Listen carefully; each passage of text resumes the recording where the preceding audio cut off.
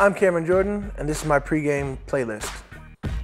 Definitely varies. I can even go back to playing like some early 1950s Jared Butler, James Brown lover, of course a Michael Jackson fan, pop, R&B, hip hop, techno. I mean, I could do it all really, except for country. I haven't found a love for country yet. My favorite artist of all time probably would be like Busta Rhymes. I mean, just growing up, you could really identify with the break your neck, the woo-ha. I'll also blast a little bit of Michael Jackson, Thriller. I don't know, something about in the car playing Thriller, you sort of start doing the dance moves while you're driving. It's not a good look. You shouldn't do it at red lights. I don't recommend it. I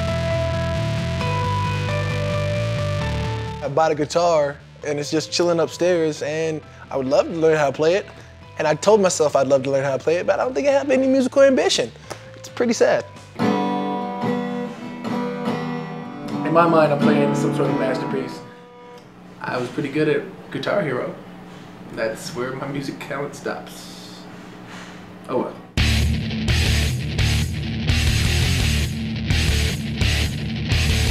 Before a game, if I'm listening to something, I'm gonna stick with the Busta Rhymes, Break Your Neck, and I'm coming out there and I'm trying to do just that. I'm trying to bring everything I got, break your neck, go wild, go crazy, just leave it all out on the field and leave the game a madman.